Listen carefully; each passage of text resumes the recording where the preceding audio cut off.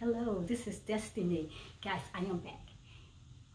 We decided, well, I decided, I say cool, it's been a pretty good day. The sun is still up a little, it's getting ready to go down. You probably see a little cloudiness and shadiness in the background.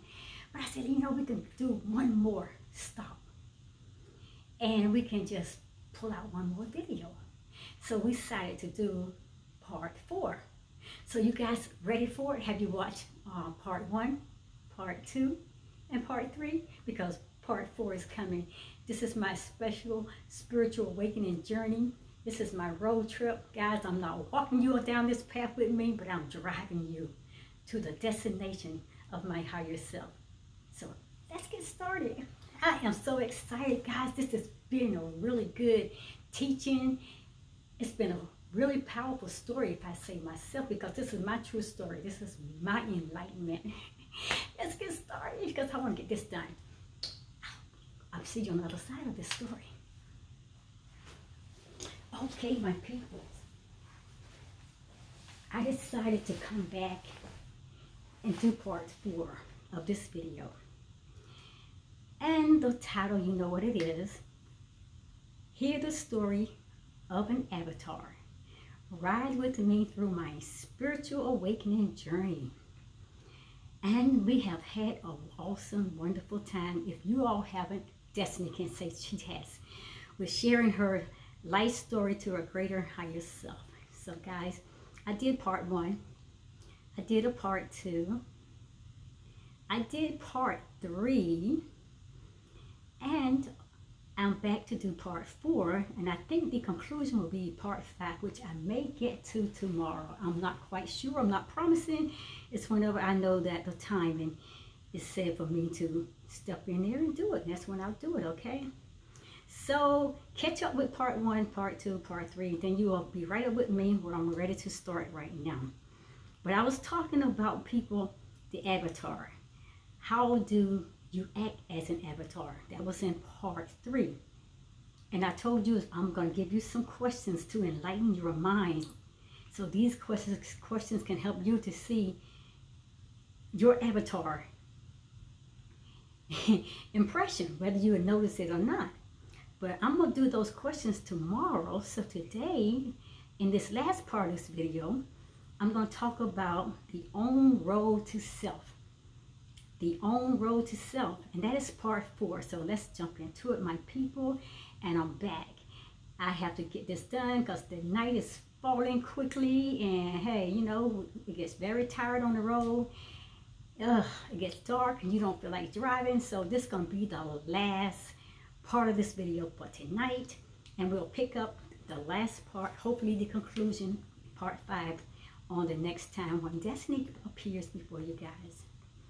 So I hope you're listening, guys. I hope you're enjoying my story, my journey. This is my testimony. This is my story. This is my real life, people. So let's get started. On the road to the self. So when one decides to take the higher consciousness road to the self, people, guess what? He or she soon realizes that they are alone on that road. All of a sudden, look around. It's like nobody's there but you. Because all the people that you may have shared your stories and your enlightenment or your awakening with, and all these things you're showing people your new higher self, and they's like, I gotta get away from her. I lost all the people. I lost all my church family. I lost my family in a way. They pulled away from me. My kids hung with me though.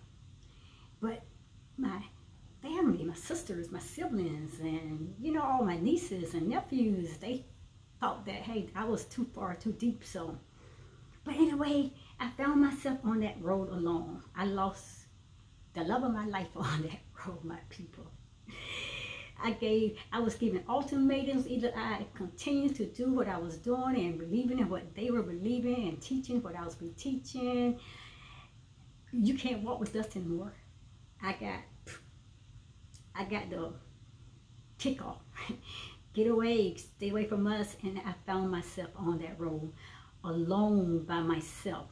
And I was talking about the herd. The herd is the cattle, like I said, like the sheep that's on its way to the slaughter. Well, the herd is going in the opposite direction that you are going. Because all these people, they don't believe in you. All these people think that you're crazy. All these people saying, you know, ain't nobody about to talk no stupid stuff like this. So they continue to travel in that path, still going down into their lower subconscious state of being. But listen, people, one must be prepared for that. If you're going to stand out and say, hey, here I am, send me, like Jeremiah did in the book of Jeremiah. He said, here I am, send me. So I stood up and I said, here I am, send me. Even though I fought and struggled and I wrestled with it, you know, and all that, I gave in because I realized that it was such a powerful,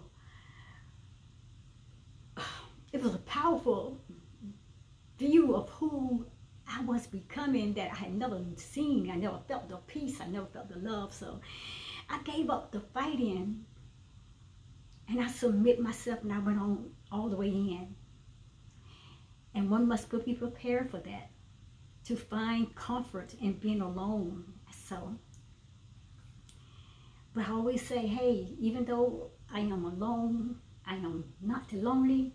And even though in the sense of the higher, greater power, He's never has left me, He never will, so I'm never alone.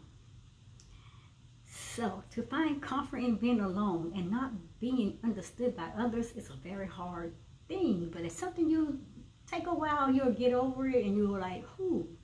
And you're just happy, just being content that, hey, I'm not losing this battle for where He has been fighting and warring to pull me to my greater, higher self and to give me all this power and information, knowledge about myself to just go backwards. Hey, let them go. And you just learn to let go because they no longer serve you. My people, you know what? I cannot take any credit for my spiritual awakening. Because you know, I told you, I was dragged, I was kicking, I was screaming, I was grasping straws, hanging on to rails, pulling on bars. I was doing everything, trying to hold on to what I was comfortable with. I was doing everything trying to hold on to what I was familiar with, my people. I was trying to hold on to what I knew, the familiarity that I was in, the people that I was around, the people I grew up with. I was trying to hold on. I was fighting. I didn't want to give it up, even though they had given up on me. I was doing everything to stay in that place, trying to hold on to those families, trying to hold on to those friends. But I can say no. At this point in my life, like I said, he had been tugging at me and nudging me ever since I was 16 years old in high school. I did not recognize it. I did not understand it because I was so deeply asleep and so deep into what everybody was teaching me. I did not even turn over to even open my eyes to see what was pinching me, nudging me. I slept. But no, not this time. The Creator was not going to let me get away with any more blocking Him out, ignoring Him, going ignorantly in my own way of doing things. No, He was not giving up this time.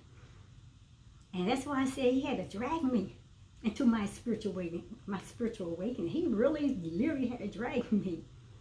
So I tell you this, I take no credit at all for that. But you know what, guys? I am so thankful now that He did it His way. Because I never found so much love. I never found so much peace. I never found so much happiness. I never found the person that He's showing me who I am, who I am being today. I never found that person. I never really had much respect for myself. I never saw myself as being valuable or being important or being beautiful or being anything that is powerful and wonderful as He said I was. I'm so glad He did it His way. And you know, this is Eckhart Tolle. I talked to him a lot of things about his teaching, his books. But he stated that you don't have to wait for the dark night of the soul to dismantle your false notions or your false self and your life story. You can consciously take that road, but it demands courage and it demands discernment and brutal honesty of yourself. The mind is a very tricky opponent and will deceive you at every step, as your awakening is the end of the mind and the ego control over you. That's what the awakening is. The awakening is the end of the mind and the ego control over you.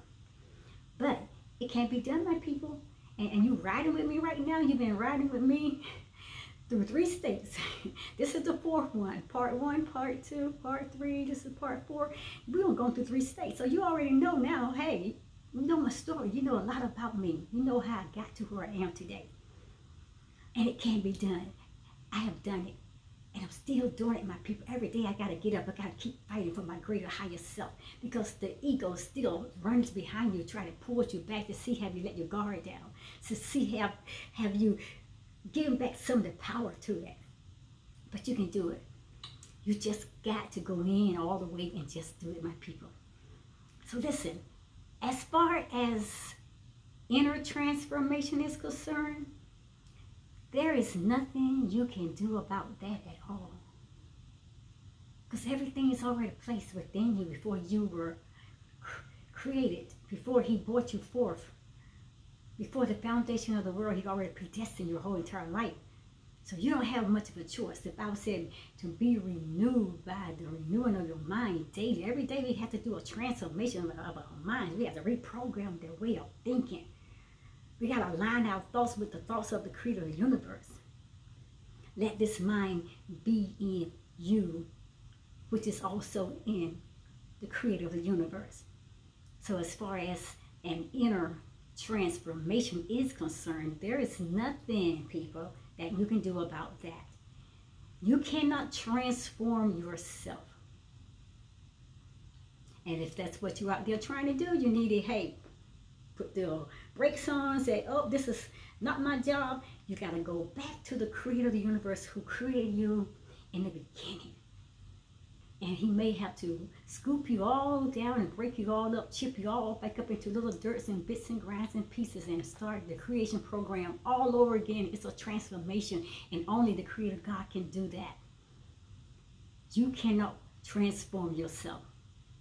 And you certainly cannot transform your partner, your children, husband, spouse, your co-workers, your siblings, or anybody else. You cannot transform anyone.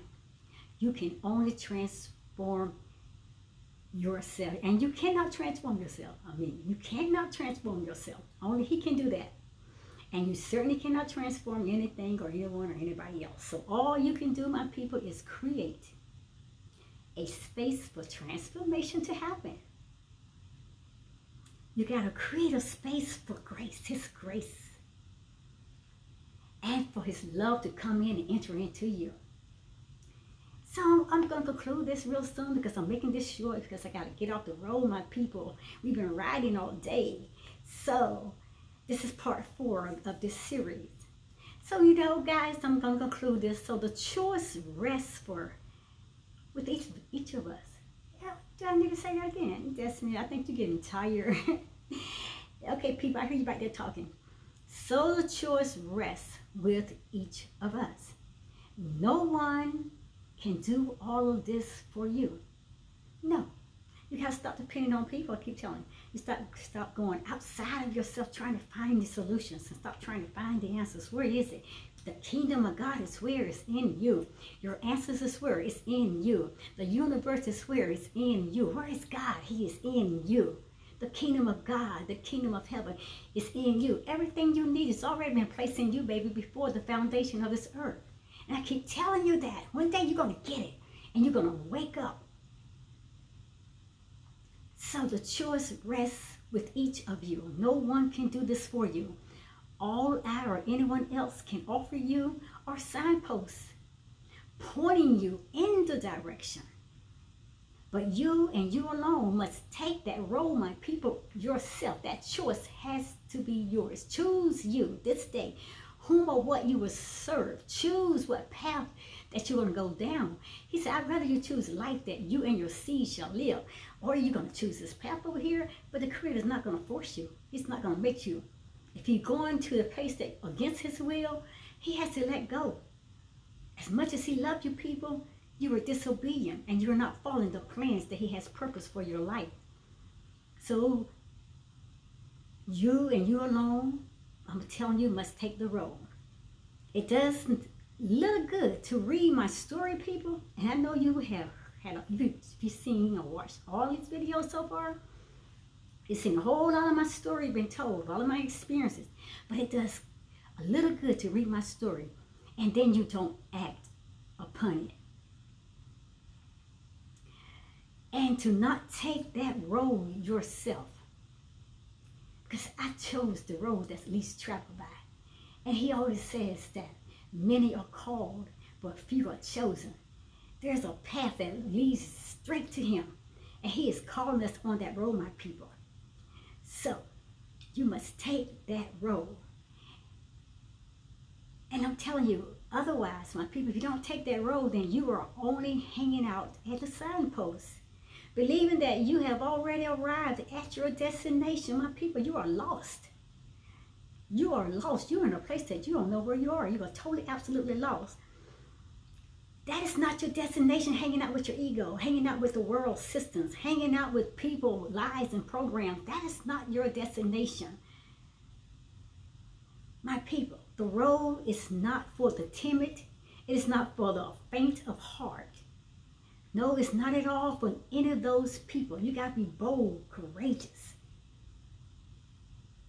But there is no other way or no other road. I'm trying to tell you, people, no other road or no other way to get into your higher self than you got to go through the path and the plans and the way of the creator of the universe. No one can simply just wave a magic wand over you and say, ooh, zap you into your spiritual awakening. It's not going to happen that way, my people. We all have a path that we must travel through. It's a process. And he's getting us prepared and equipped. That's why we got to go through some things. We got to go through some trials. We got to go through some tests. We got to go through all those things. So he's testing us to see when we get to the deepest part of the ocean, the river. Are we going to run and back up and run? Are we going to be coward? Are we going to be faint-hearted? You can't deal with any of those, my people. You got to be bold and courageous because he has put his boldness in you. You are a daredevil, my people. But I'm telling you again, there is no other road or way to get into your higher self. No one can simply, people, and be listening, they cannot wave a magic wand over you. It is a road of destruction, and the question is, how much are you willing to give up? How much can you endure? Because on this road, my people, the road to your higher, greater self, you must give up every single thing. You must give up every part of you. You must give up your thinking, your negative thoughts. You're hanging out with negative people. You got to let go and detach yourself from your ego. Every piece of you, my people, has to shatter. You have to be broken down. Like the potter will put you back together again. So can you endure that, people? Can you endure that? Can you handle that? You must die to live, my people. And that's the only way. You must die to live. So how serious are you about finding your higher self? How serious are you about going deep all the way to your spiritual journey, to that place that he's calling you to, your higher, greater version of who he created you to be? How much, my people, do you want it?